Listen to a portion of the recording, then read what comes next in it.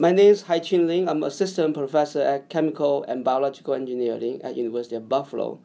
My research is focused on to address the environmental and energy challenges. For example, the CO2 capture from flue gas or water purification, including desalination or wastewater treatment.